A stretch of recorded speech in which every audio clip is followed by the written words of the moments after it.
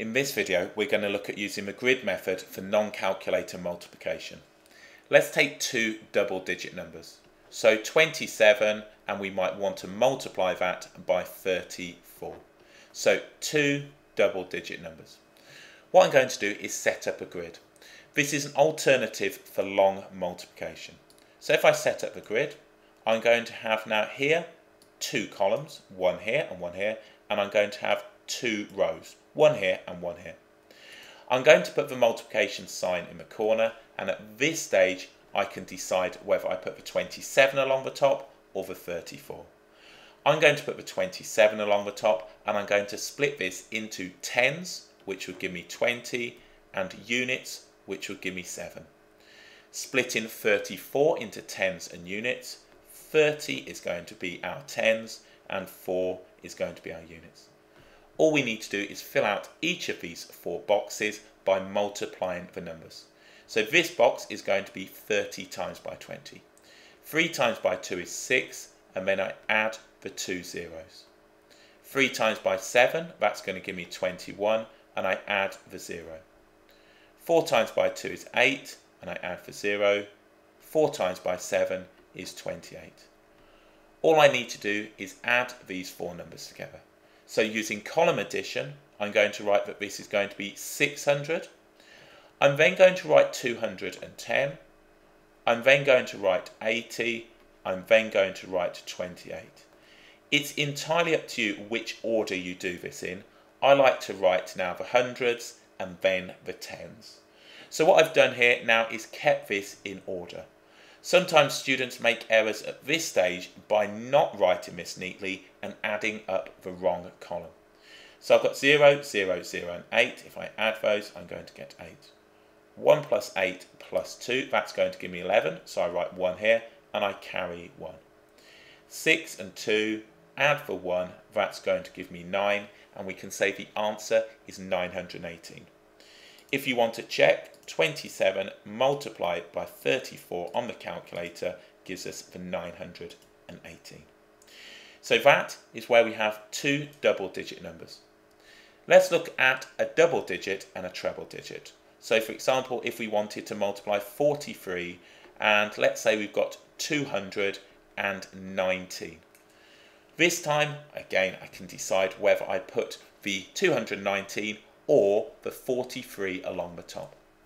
What I'm going to do is just set this up. So get in my grid, I'm going to have now the following. I'm going to have 3 columns, as I'm going to put now the 219 along the top. So there's 1 column, 2 columns, 3 columns, and I will have 2 rows. So just writing this in, I've got my multiplication sign here. This time I'm going to split this number up into hundreds, which is 200, tens, which is tens, and units, which is 9. I'm going to take the 43, I'm going to split it into tens and units. 4 times by 2 is 8, and then I'm going to add the zeros. 4 times by 1 is 4, I add the zeros. 4 times by 9 is 36, and I add the 0. 3 times by 2 is 6, and I add the zeros. 3 times by 1 is 3, I add the 0. 3 times by 9 is 27. I'm now going to write this out neatly in columns, starting with the thousands. I'm going to have 8,000. Then I'm going to take the hundreds, 600. I've got 400. I've got 360. Then I'm going to take the tens, 30 and 27. So I've put that neatly in now, these columns. If you've got square paper in your book, just put a small number in each square. I certainly didn't need to do it in this order, but I should have 6 numbers in here and 6 numbers here. So adding downwards all of the zeros and 7 will give me 7. 6 plus 3 is 9, plus the 2, that gives me 11. So I write 1 and I carry the 1. 10, 13, add the 1, 14. I write 4, I carry the 1. 1 plus 8 is 9. 9,417. So let's go ahead and check that. So 43 multiplied by 219. So we get 9417 as we expected. So multiplying two double-digit numbers and multiplying a double by a triple-digit number. Okay, now let's say we were given now a question that was actually instead 4.3 multiplied now by 21.9. We can see now that these are very similar. What we have here though are decimals. It really doesn't matter. One way that you could think about this is how many digits in total do we have after the decimals to start with?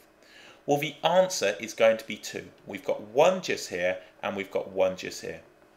All I would then do is carry out this calculation but make sure that my answer also finished with 2 digits after the decimal. So for example now we could say that this, we know it's going to be 9417, but as we started with 2 digits after the decimals in total, we need to end with 2. So it becomes 94.17.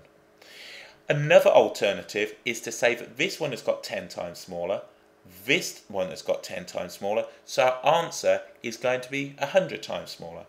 And if you think 100 times smaller means that we're going to go from 9417 to 94.17.